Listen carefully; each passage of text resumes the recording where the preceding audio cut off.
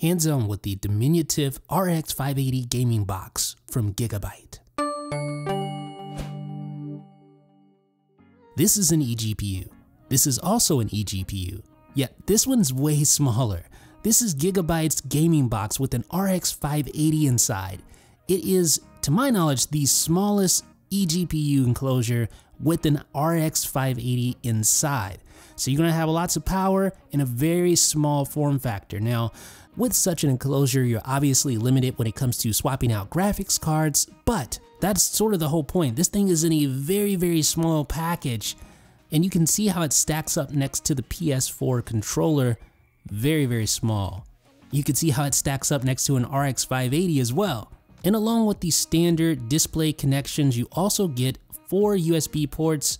3 of those USB ports are 3.0 ports for data, and one of those ports is dedicated to charging. You also get, obviously, the Thunderbolt 3 connection, which allows you to connect to your MacBook with a single cable, and again, there are your USB ports. And one of the really cool things about the gaming box is that the power supply is completely self-contained within the box, so there's no huge power brick that you have to deal with outside of the gaming box. It's all inside of the 8¼ inch by 6½ inch by 3½ inch enclosure, and that enclosure fits inside this little, almost like a little lunch bag that you can use to carry around the gaming box. Again, really illustrating its portability. You have a little pouch there for your cables, your Thunderbolt 3 cable. Here's a little side pouch where you can put your power cord. There's also a little loop here that allows you to attach the included shoulder strap.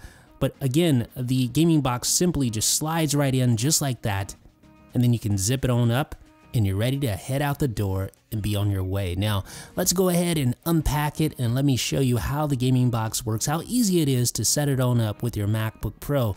So I'll just remove the Thunderbolt 3 cable and the power cable. Again, this power cable, there is no huge power brick attached to it because the power supply is fully integrated inside the gaming box, which is super impressive for a device this small. You also get that Thunderbolt 3 cable, so you just plug in the power cable just like that, plug in the Thunderbolt 3 cable, and then you plug in the desired display connection. There's one HDMI 2.0 port and 3 DisplayPort 1.4 ports. And then when you connect the Thunderbolt 3 cable to your MacBook, the unit will automatically power on, and you also will notice some RGB lighting that will cycle through various colors. Now, Mac users at this point cannot control the various RGB patterns like Windows users, but that could be something that comes in a later update.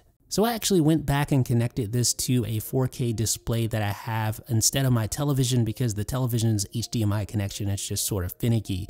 But you can see it is connected. The RX 580 is being recognized and it is running at pixel doubled 4K at 60 Hz. So you can see DisplayPort connectivity is good. Now, one of the coolest things about the gaming box is that it's able to deliver up to 100 watts of power to an eligible Thunderbolt 3 enabled computer.